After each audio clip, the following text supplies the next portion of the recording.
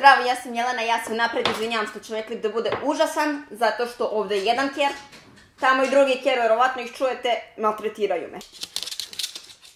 Ti se igraš jednom dnevno i odlučiš to baš da bude sada. Kacu, ajde igraj se s majkom, evo ti. Nemojte komentarišete da mi je različita nijansa pudera, meni je žao zbog toga. Kacu! Vidite vi ovog. Vidi ga. Ćao, Akani. Joj, kako su smiješni, joj, kako su slatki, vidi ovo.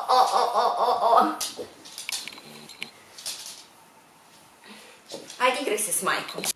Akane, bre, vidi. Ima i pse, kažu, bit će zabavno, kažu. Šalim se, obožavam sve pse. Ja obožavam svoje pse, obožavam svoje pse, obožavam sve. Tamo. Danas gledamo dečka koji ne može da prestane da raste.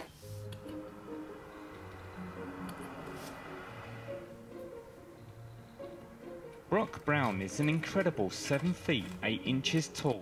Joj, jadničak, treba mu štab s 19 godina. Most men will stop growing at age 22. Brock is 18. The tallest man in the world is 8'1". Joj, podsjeća me na mog tatu. I njemu tako isto landaraju noge, mislim ne baš tako, ali ono. He could be the tallest man in the world eventually. Može da postane najviši. Najviši muškarac na svetu. A stvarno, to uopšte nije toliko divno, bajno, krasno. Znam, mnogi ljudi se kao žale što su niski, ali tipa kad si tako visok, automatski tvoje kosti ne mogu da podrže toliko, kao kad si normalne visine. It was purchased, it was about $1,000 and it's called the big man's chair. Ja, to je njegova fotelja, jo, koliko cool, ja nisam ni skapirala zašto me ovo dvoje dekoncentrišu. Height comes from Sotos syndrome, a condition that neither of his parents has. Zamislite koliko je skupo njega hraniti. I'd say Brock was about 5'2" when he was in kindergarten. Pa pazi, ja sam bila najviše u vrtiću. Middle school, he was about 6 foot tall. And then for high school, he was 7 foot. They call him the gentle giant, and he has a heart as big as gold. It's a genetic disorder, and... Kažu da ima prelepo srce. Stvarno, ljudi što su viši, to jest veći, to su bolji. Koliko sam ja skapirala u svojoj okolini. Ne mora da znači za sve, ali tipa ja sam uvek bila najviša, prva u vrsti. Uvek sam bila krupnija.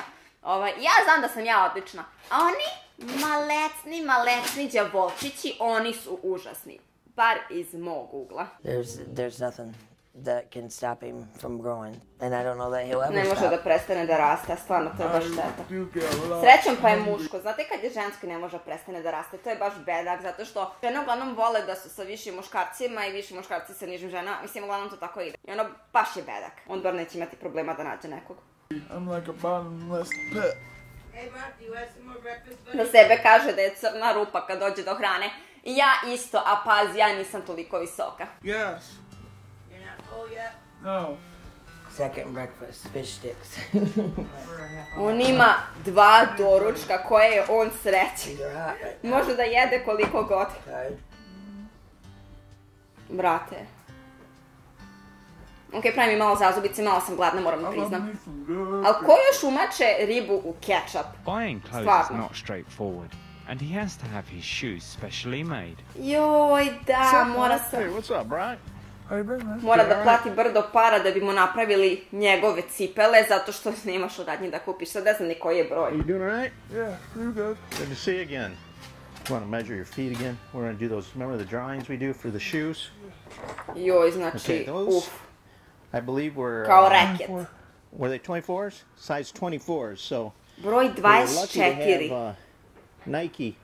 Brate, ja sam u muškom broju 8, on je muški 24, pa vi sad vidite. Years ago, they made some special shoes for Brock. Because he had outgrown the biggest shoes they had, which were the size... Joj, Nike je napravio specijalne patike ranije, joj. Shaq used to wear. Here. There you go. You got it? Jako je šteta što ima problema sa kostima, inače bi bio odličan košarkaš. Lik bi mogu samo ovako da ubaci koš. About 2 of his. Oh, about 2 of mine. Think so? He'll take his picture with anybody, total strangers. We were in the gas station one day and they said, "Can I get a picture with you?" And so he got out of the car and got his picture. Slavek je kažu slikaće se s bilo kim. A realno ti kad imaš neku vrstu problema, nije ti sve jedno da izađeš i da se slikaš, okej. Pazite, čak i poznati ljudi kada izađu ne žele uvek da se slikaju, a on, lik koji nije ni po čemu poznat, nego se ljudi bukvalno slikaju s njim zbog njegove bolesti, pristane da izađe da se slika. Meni je to jako slatko. Mislim, sad kad gledate, većina ljudi bi bila kao, pa dobro, ja bi se slikala, ali realno ako imaš malo samopouzdanje ili nešto, možda ne želiš da se slikaš, tako da mi je baš slatko što svima ispuni želju. Taken, so we just know it's going to take longer sometimes. Super Brock. Brock has a number of health complaints, including chronic back pain. It hurts me to even say this, but it kind of feels like a big tennis racket going right through my back. Ima osjećaj kao da ima neki veliki teniski reket u leđima. Ja kažem, znači super što si ti visoko, mnogo njih bi voljelo da bude toliko visoko, ali imaš raznih problema uz to. Kad su? If I do to make it to stop hurting, don't help. And it makes me feel like a needle going through it. Yeah, that way you can breathe easier. Osjeća često probadanje. He has ADHD, ODD, which is oppositional defiance disorder. Ima još raznih mentalnih poremećaja, onako. Stvarno mi je krivo. Mislim, delo je baš dobro. And intermediate explosive disorder. It could be very dangerous if he wasn't on medications and able to, be calmed, but yeah. Znači, izgleda ima neki problema sa temperamentom zbog tih bolesti i redovno je pod lekovima, inače bi imao problema s tim. A fora je što i kad si pod tim lekovima, ja gledam neku youtuberku koja kada prima te lekove bude tako usporena, ne radi joj se ništa. Najbolje je kad ne moraš nikakve lekove da uzimaš. Ja sam uvek zato, ako možeš da popraviš nešto sam bez lekova, da treba to da uradiš. Nažalost, ovaj dečko ne može. He's big lovable, he's like a big teddy bear. A bukvalno kao veliki meda. Pazite koliko je on naspram kola, to je džipčina. Brock was given an early death prognosis. But recent doctors' opinion is that he could live well into adult. Rekli su mu da će umreti mlađi nego što bi trebalo, ali eto, pokušava. Pa vidi, igra košarku, ja sam mislila da je malo više od toga.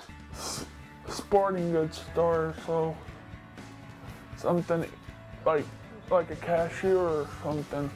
Have my own job. Baš je sladak, volao bi da ima posao, da bude tipa. Kaže, samo da imam nešto svoje, neki svoj posao. Baš je sladak. A da, rekli su mi inače doktori da će raditi na tome da mu produže životni vek, tako da ja sam skroz srećna zbog toga, ali jeste činjenica da ti jako visoki ljudi često, nažalost, ranije umru zato što njegovi organi, njegove kosti jednostavno ne funkcionišu kao naše kosti.